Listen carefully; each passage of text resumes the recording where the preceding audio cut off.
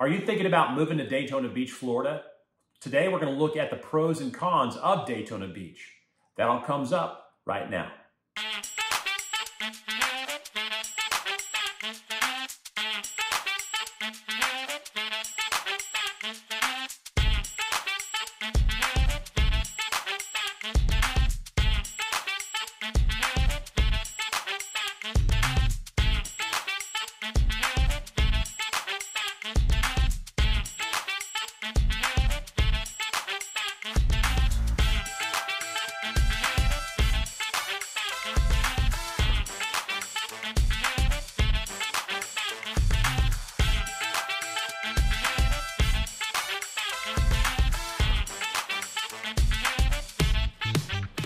Hey, this is Todd with Living in Daytona Beach. If this is the first time to the channel, go ahead, hit subscribe and the bell so you never miss a thing about living in Daytona Beach. And plus, are you moving in 9 days or 9 months? Well, that is fantastic. Please reach out. Give us a call, text, email, or even set up a Zoom video call because we want to make your move memorable. Hey, it's impossible to talk about Daytona Beach without talking about the beach itself. With 23 miles of white, sandy gloriousness, you're bound to find something for everybody, whether it be just sunbathing or splashing around in the ocean, stopping at one of the restaurants along the beachway, or doing some shopping, catching a concert. There's plenty of things to do along the beach line.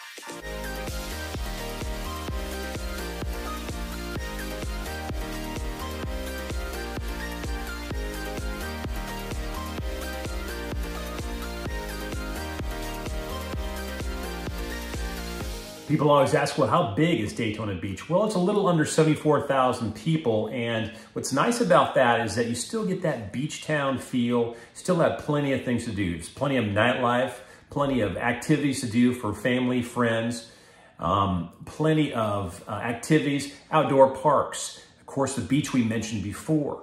But because of the size of the town, it's not overwhelming. So a lot of people will move from a larger town, especially from up north, come down here and not only enjoy the weather, but enjoy the fact that it doesn't take you a half hour to get it all the way across town. It takes you just a few minutes.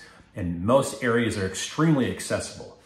Traffic is fairly low. The only place you'll find it really extremely busy is on International Boulevard.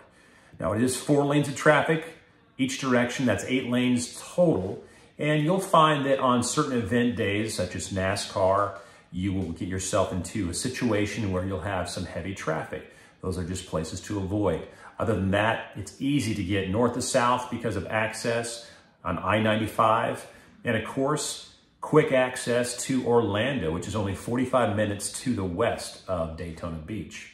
If you're looking for a different feel for the beach, Jacksonville is just not even 80 miles to the north.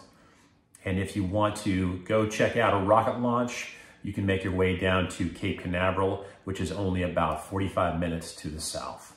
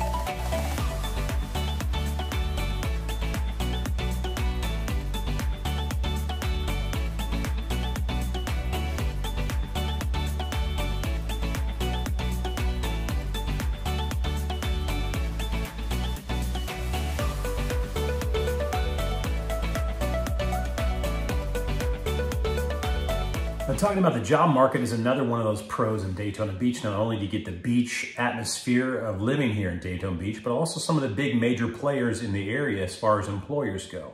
Of course, one of the big major players here in Daytona Beach is Brown & Brown as an employer, which is the 6th largest independent insurance brokerages in the nation. Also, a major player for employment is TopBuild, which is a purchaser and distributor of major insulation products for construction use.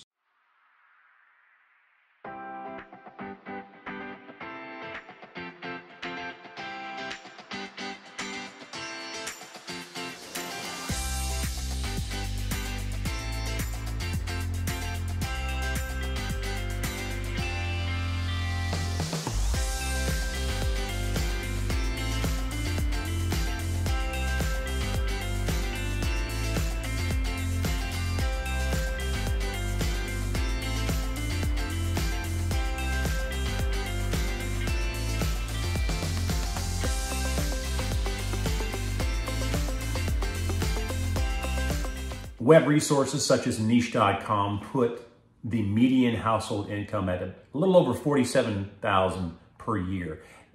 44% of the population in Daytona Beach own their home. The average cost of a single family home in Daytona Beach is a little over $330,000, which is comparably high to the rest of the United States, but is very, very low compared to the rest of Florida.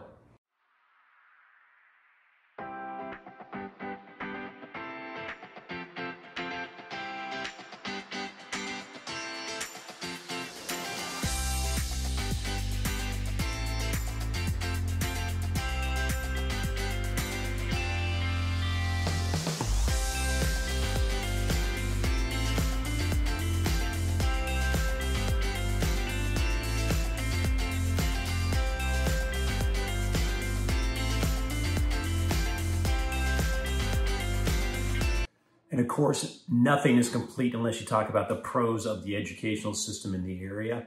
Now, we have some very high-rated schools in the Daytona Beach area. Niche.com ranks many of them in the A, grade A category. You'll find just a very diverse choice of different schools in the area, whether it be a charter school, public charter school, or whether it be a private school. Your choice is endless, and you'll find something that will fit every need you have, depending on where you live and what neighborhood you're located in.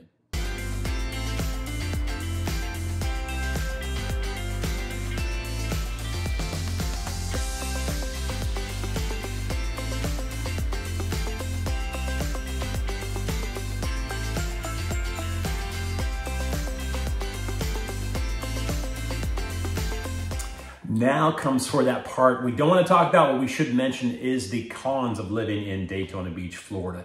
Well, even though we get 72-degree weather on average across Florida, across Daytona Beach, the average is 72 degrees and the weather is gorgeous. We do have to contend with the chance of hurricanes and tropical storms. Does it happen? Yes, it does happen from time to time. But what's nice about the east coast of Florida, where Daytona Beach is located at, is we get a chance to escape a lot of the tropical storm and tropical activity, hurricane activity that happened every single year. Does flooding occur? It can, so it's something to be aware of.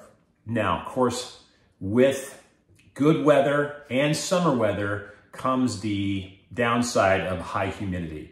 Summertime can be extremely difficult to stand. July, August, and September, you'll find temperatures are not quite unbearable, but finding yourself inside an air-conditioned space is your choice. One of the cons of living in Daytona Beach is it is a world-famous beach. With that being said, on average, that's on average, we will see a little over 9 million visitors per year. Now, a lot of it has to do with all the activities. Talk about everything from the Daytona 500 to Jeep Week and Bike Week, which brings millions of people in every single year. But also just the beach itself. Condos and hotels line the beaches up and down the 23-mile stretch. So it's not uncommon for Daytona Beach itself to be extremely crowded. But remember, you have over 23 miles of beach, so you can go to the north, to the south, and you'll find a little quieter atmosphere and get a chance to take a break, take a breather, grab some sun, and grab some surf, and not worry about being crowded too much with. And of course, many sources on the web will cite as one of the cons of the area is the heavy traffic. Now, being that this area can be a vacation destination for many, many millions of people, yes, it's true. We can have some serious traffic issues. When you're local, you understand there's some areas you just to avoid, such as areas around the Daytona 500 Speedway, where you have an event that goes on in that location. It's a place you want to avoid because there will be heavy traffic. But also, there can be backups along I-95. You can have some major issues with either traffic accidents or even weather that will slow things down. Again, something to be aware of. Is it easy to get across town? Yes, there's many streets that will take you east to west across town. One to be aware of is, as well, if you're on the beach side and you are traveling up and down A1A, that can be a place of congestion as well, because many, many people that are visiting the area will travel A1A up and down the coastline. It's the major road that goes up and down the coastline, especially in the summertime. But it's something that's not uncommon to any other area. And besides that, it's a great place to cruise up and down, see the beach line, see what's going on activities-wise, and find yourself maybe a new restaurant.